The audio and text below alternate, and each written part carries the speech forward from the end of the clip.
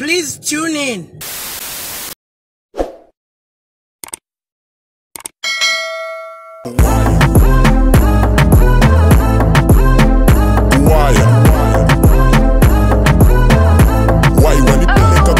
What's up, my country people? It's Confabulation Dance with Patrick Xim, and I'm back with another exciting video just for you. And in today's video, I'll be talking about the origin and the meaning of the famous Nyanja phrase Kuwaya, spelled as W-I-R-E, but which should be spelled as W-A-Y-A. Kuwaya. It just makes sense to be spelled like that. It's not Kuwaya. We don't say Kuwaya. We say Kuwaya. So it should just be spelled as W-A-Y-A. So before I get into this video, do make sure to click that subscribe button, turn on the bell notification that you might be notified every time I upload a video. And don't forget to comment down below my comment box, and don't forget to give this video a thumbs up. And so let's get straight into this video. And just like I said earlier on, today I'll be talking about the origin and the meaning of the famous Nyanja phrase Kuwaya. And for those who are wondering why I'm wearing stanners or sunglasses, I'm shooting this video in the evening and it was kind of dark, so I decided to wear these glasses, and the light from the camera is going directly into my eyes and I can't see well. So me and light, no, even if God said let there be light, I cannot tolerate light in my eyes. I'm not tolerant to light. So let's start with the origin. Where did this word come from? So for some of you might be thinking, some of you who are newbies to this word might be thinking, well, or might be wondering, or some of you might think that Slapdi is actually the originator of this Nyanja phrase. First of all, we must understand that Kuwaya is not an Xay term or an Xay slang. No, it's a Nyanja slang. Okay, so let's start with the origin. So this word originated, okay, you must understand, it didn't have a meaning, but it originated from bus drivers. Bus drivers are the originators of this word. So those who are much familiar with bus drivers, and those who are bus drivers and conductors know the word Kuwaya. Okay, so if you're a bus driver in Lusaka, okay, if you happen to be a bus driver in Lusaka, you know that if you get arrested by a police officer from Central Police Station, if your bus gets impounded, okay, it goes Kuwaya. It's simply a wire fence where cars which are impounded by the Central Police Station are parked. Okay, so these might be maybe vehicles or cars that were used to carry out a criminal activity, or if the owner of the car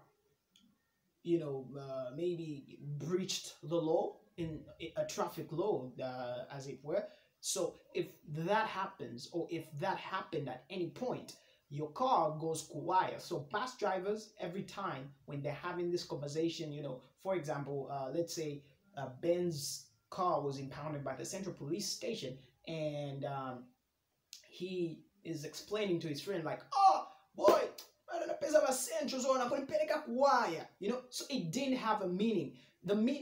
Okay, I can't say it didn't have a meaning, but in my understanding, the meaning was Kuwaya, my car got impounded. That's Kuwaya, and that's what it meant, Kuwaya, which is a wire fence where cars are just simply being parked there, impounded cars by the Central Police, simply because the owners breached the traffic law.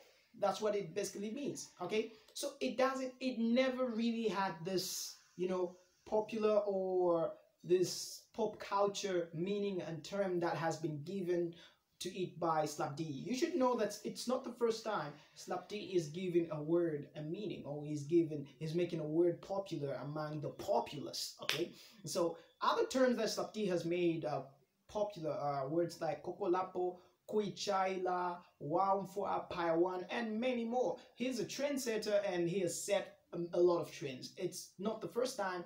He's very much conversant with trends and setting up trends. So let me now give you the meaning of this word. So in Slapdi's context of Kuwaya, it means rejection, or a place of rejection. So instead of using words like Mamutenula or Bamugigila, Gigo, Kamkolamino Gigo, in the context of Slapdi's song, Why One Ponyera Kuwaya, it simply means rejection. But other people, well, might wanted to it means rejection. So for example, instead of saying, I said no to him, or no, namukana, you can just say namponyela kuwaya. Okay. What did you say to him? Namponyela kuwaya. Instead of saying I blacklisted this person, namponyela kuwaya. It's a Nyanja phrase which can be used in English, which is that cool. If you've been friend zoned, you can it also means it can mean anything. It means you've been friend zoned, you've been rejected. In my understanding, see, this is what I've been seeing people doing. So instead of saying he was friend zoned or she was friend zoned or ninamkana or ninakakana, you just simply say namfaka kuwaya, okay, or namponyera kuwaya. So kaya kuwaya kulibwanji, and people have come up with a lot of memes such as just put your ex kuwaya bopeza sama tropico. So guys, do comment down below in my comment box and tell me what you think about this video, and just tell me if you want me to do more of such videos, and I will do what you say. I will do all that requests and stuff like that. Well, I'll check you out next time when I upload another video. I'm out of here. Peace out.